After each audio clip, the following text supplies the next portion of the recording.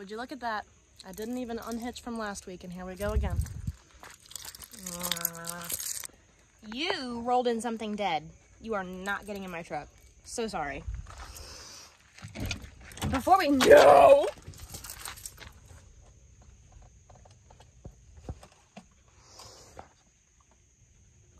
too late now. Anyways, before we get into the obvious life updates we need to talk about, I'm going to pull my truck up to the barn. It is, what, like 10:15 now? Pull my truck up to the barn and get it ready for our trip today. And then I'm going to go get Diesel, because Diesel gets really excited about trailer rides to the point where, like, he's just inconsolable when he knows he's about to get on the trailer. So if I try to move the trailer after I get him ready, just not gonna happen. First things first, this wretched creature is getting a bath, or trying to. This is gonna go. She loves... Okay, so far so good. So far so good. Luckily she dries pretty quickly. But like, homegirl, she nasty. That was completely pointless, and now you look even more feral. Anyway, we're gonna see how bad this is, because I accidentally left the windows open while it was raining. Okay, not that bad. Not that bad.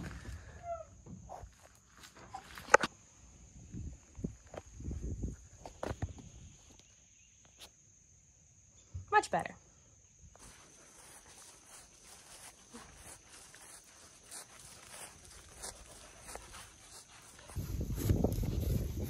It's not how you carry it.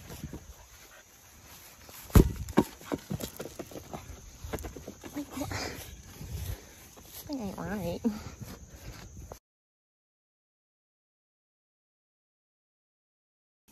Want to go stuff? Ooh, yeah. Yummy. Yum. You like it? Is it yummy? Want some more?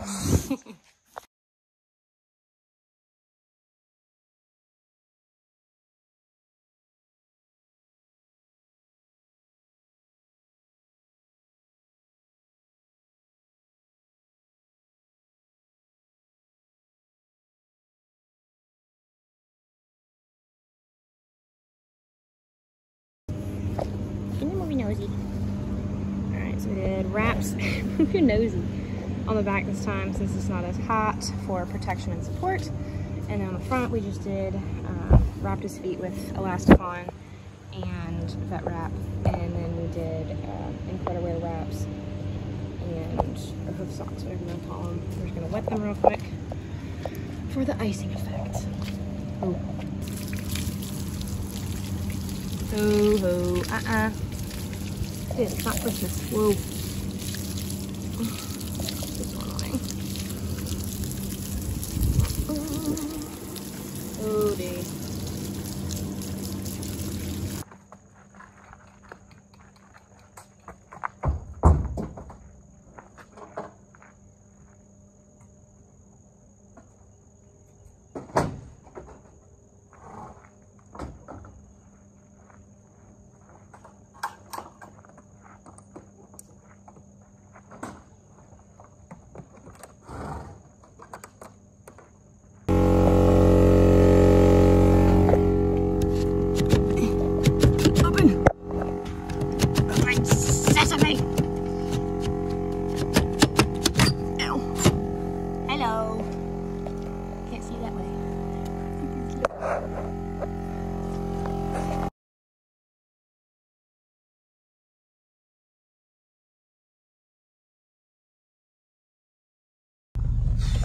We are home.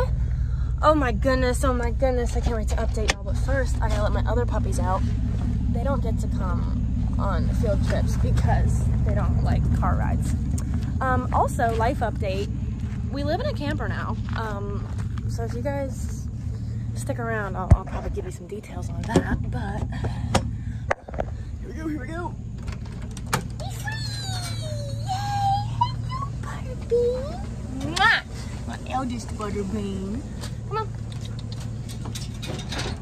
And then we're gonna walk over here and grab a package that I see on the porch. This package is not for me. I was really hoping it was because I'm still missing Diesel's sucralfate that is for his tummy, and I ordered it last Wednesday and paid extra for 1-day shipping, and it just shipped yesterday. Okay, let's get to the barn. My windshield crack is really a vibe killer, but we're home.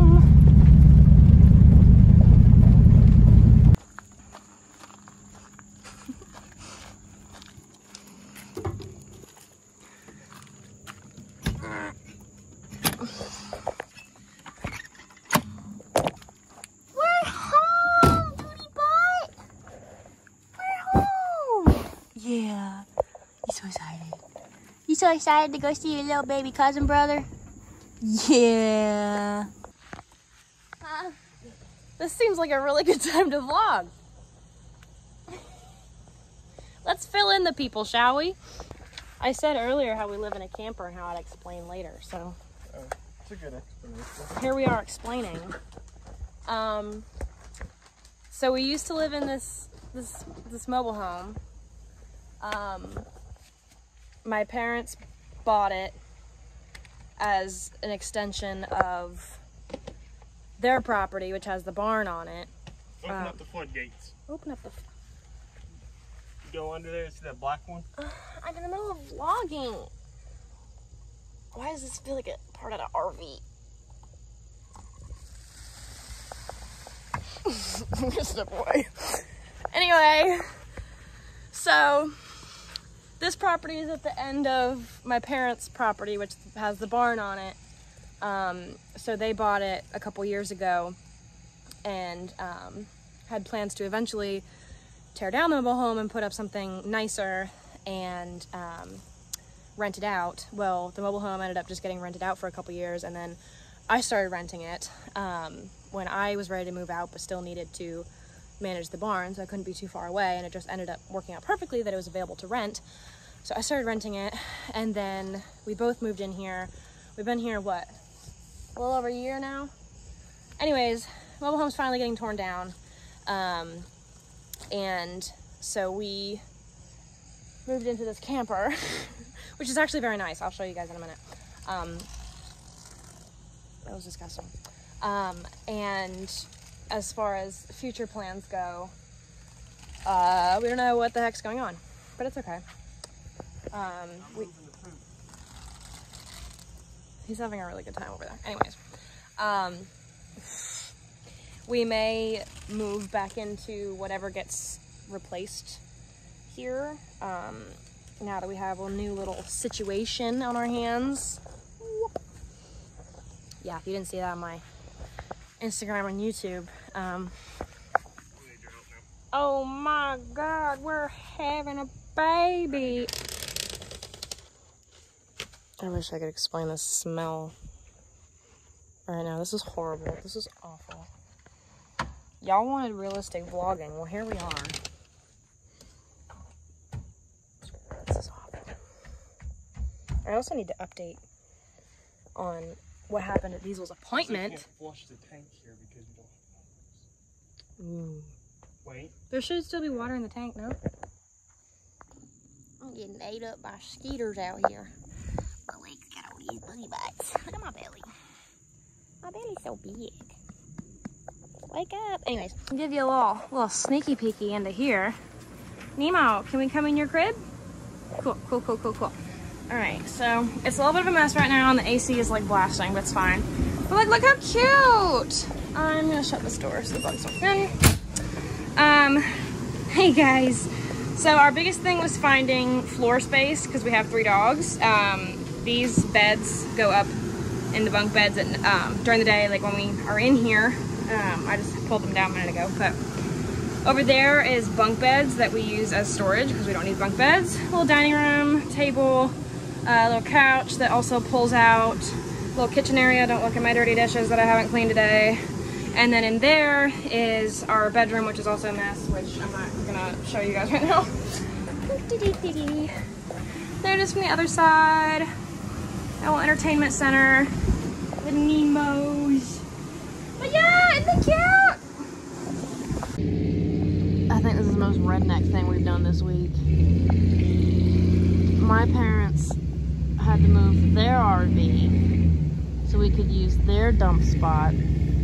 So Robbie's backing our camper into their RV spot to dump our pooper.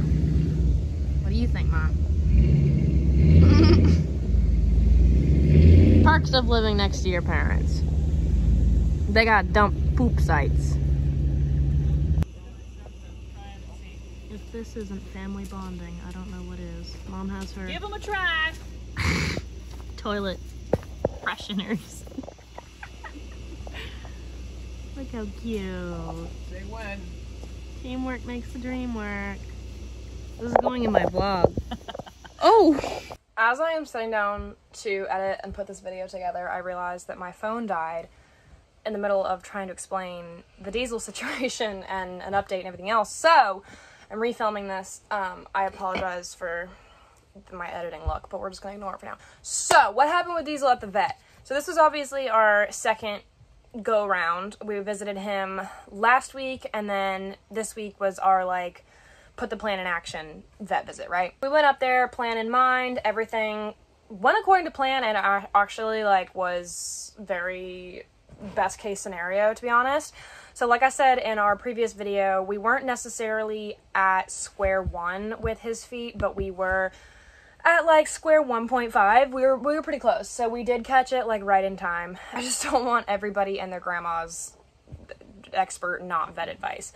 That's just how it is. So anyway, don't judge me.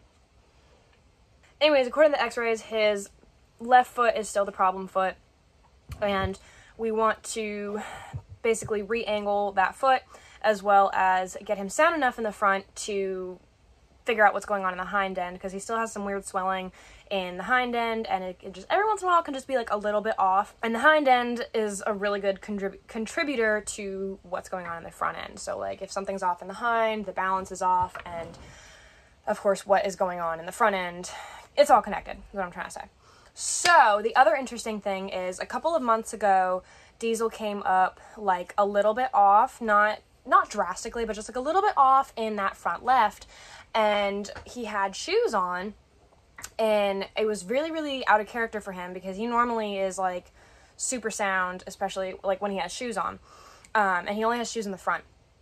So he came up a little bit off, and it wasn't getting any worse, it wasn't getting any better, it was just kind of like, not quite right. So I had my farrier come out, look at it. I think that time we met him at the show, and we chalked it up to, we both thought the same thing. We both thought, okay, like stone bruise.